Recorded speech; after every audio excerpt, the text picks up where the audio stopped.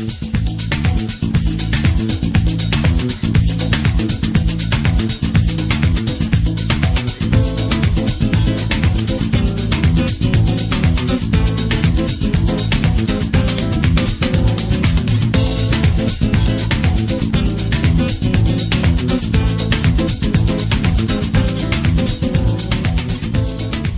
want to show you my tracking slider, my camera tracker I can use for time lapses.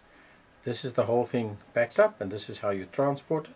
This is the main unit, which I will reveal in a moment. The drive unit, the drive electronics, a battery, and then all the tools that you need. So let me start off by showing you the slider mechanism. All the tools you need are in a little bottle conveniently. So there's your camera mount. You can have a heavier one if you want to. Connections for the battery, flat ribbon for the drive electronics. The only tool you will need is a flat screwdriver. Also include a spirit level. Just helps you set up your camera level. Various screws for different modes, which you will see in a moment.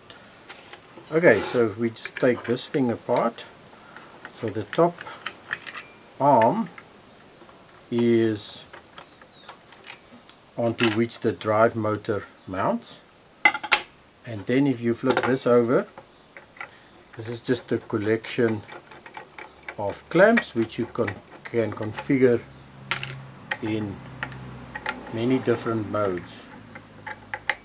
You can have different heights, you can have the system run uphill or downhill.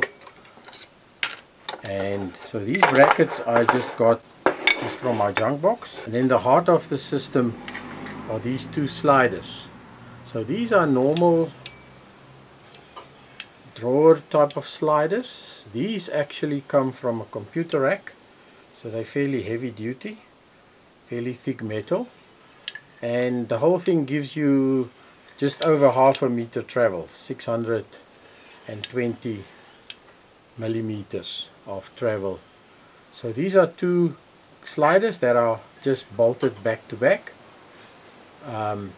and they give you your travel that you need. Run very smooth, and they're easy to clean. If they pick up dirt, you can just wipe it clean. All the screw threads used is either 6mm or 1/4 inch. 1/4 inch is of course your camera standard, and the rest are all 6mm.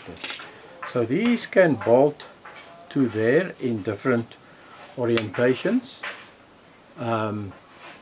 so that you can raise it high, or if you want you can have it lower, and then you can use that as your cross piece to stabilize it.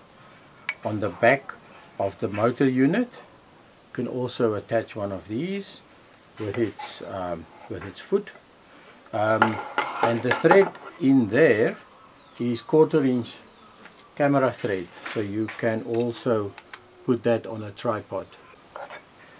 The thread in here is also 1/4 inch, so if you mount it like that, you can also mount it on a tripod.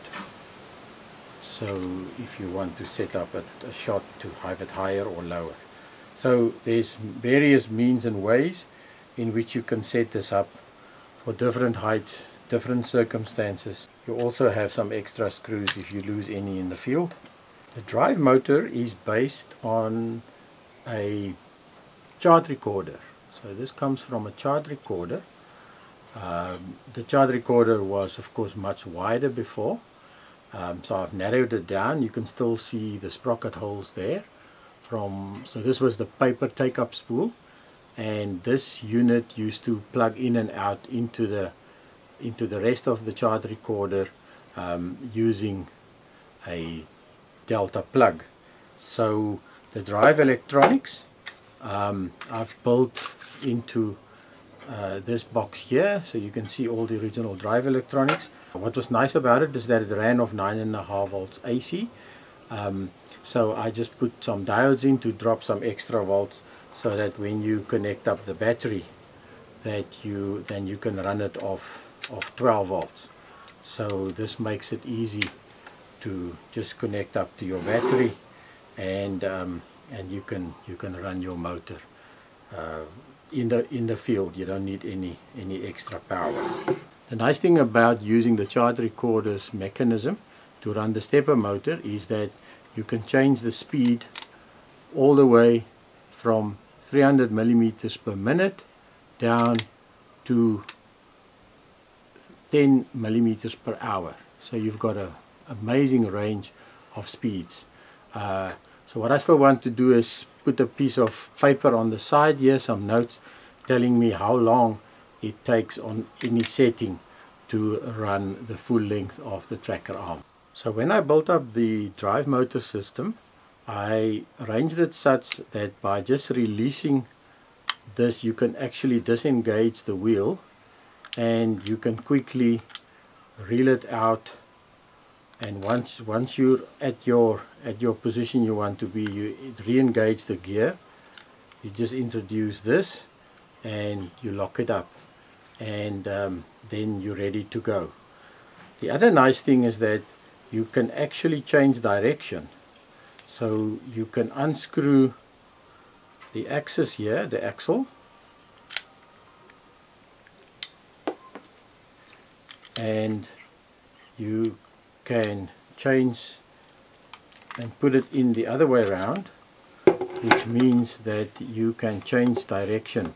This is the original sprocket mechanism, and by just gluing 2 washers in there, it makes it into a little sprocket wheel. So when assembling it, one of the first things to do is to attach the arm that holds the motor. The profile of the extrusion there, I've made a matching head in there, and you just introduce the two together, and then it's just one screw holding it on. And then of course you put your foot on. So on this end you want to attach the ball mount for camera. You can either do it there or there. It depends if you want to start lower or higher. The nice thing about a stepper motor is when the system reaches end of travel, you don't need any limit switches. And steppers, no harm are done if they reach the end of travel. It will simply just stall and absorb the energy